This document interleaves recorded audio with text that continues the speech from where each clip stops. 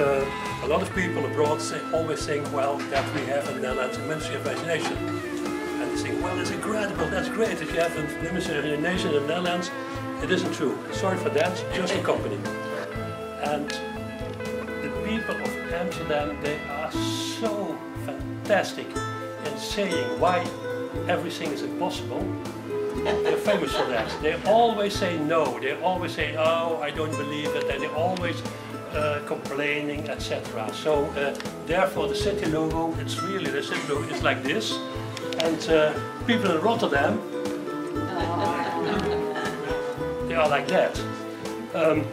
So our last question for you is, in what city do you want to live? Thank you.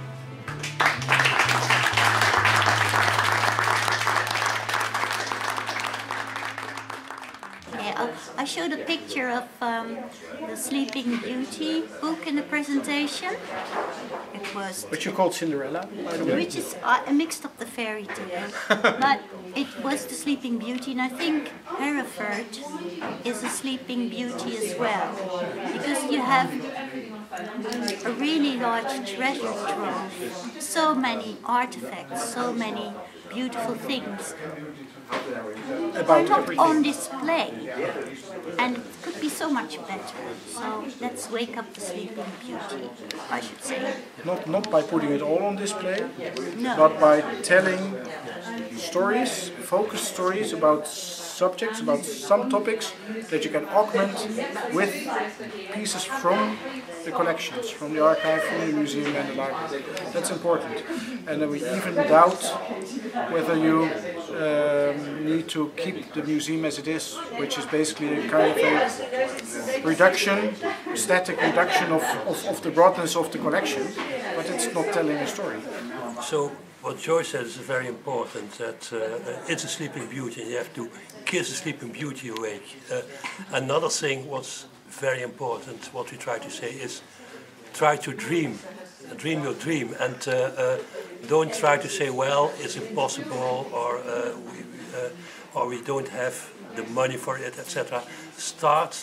All great things in life start with dreaming about it. So start dreaming, and then you're planning backwards to realize it. And it's our experience that it always starts with a dream, and at the end you will see that you can realize dreams. What was the mechanism that started Amsterdam to happen? Was it? No, I think,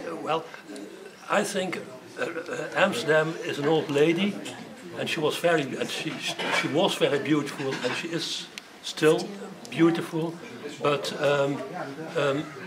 because she is that beautiful, she got arrogant. Yeah, she's arrogant. She became arrogant, and Rotterdam isn't beautiful at all, and so to discover Rotterdam, you have to seduce Rotterdam. And you can't seduce Amsterdam anymore, because that woman is too arrogant. Who seduced Rotterdam? The people of Rotterdam did, yeah. By the activities that happen over there. Yeah. Was destroyed in the war. Yeah, it's the war, and So it was force majeure, we call it. yeah. Yes, they wanted to rebuild their city.